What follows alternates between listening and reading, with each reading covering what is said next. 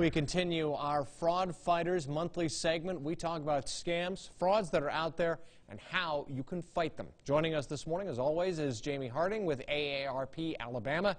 So weight loss can also be tied into losing money if it's a scam. We talk about what to watch for in weight loss scams. How do they work? The number one healthcare scam reported to the Federal Trade Commission. About $70 billion a year is spent in the United States on weight loss products and programs. So obviously, anytime there's that much money in play, scammers want to get their share of it.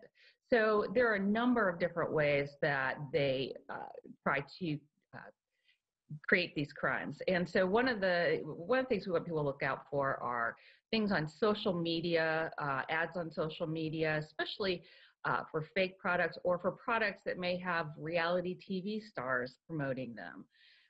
And they lead to links that may look like real magazine stories or something that looks legitimate. And so we want people to be aware that those things can be easily faked. What are some other indicators of weight loss scams or keywords that people need to look out for?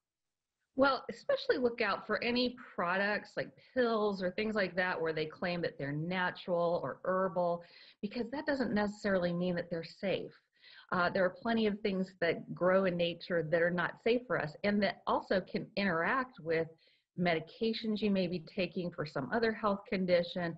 So please don't just assume that anything that's labeled natural is safe for you to consume. The other thing we want people to be aware of is that a lot of diet programs will offer you a free trial to maybe 2 weeks or a month, and then automatically start charging your credit card. So check the fine print on anything like that before you sign up so that you know exactly how and when you can cancel if you decide this just isn't for you. And also just beware of anything that sounds too good to be true. There's no diet that will effectively let you eat everything you want and lose weight very quickly. So anything that sounds too good to be true, just assume that it is, which is a really good rule to live by in general.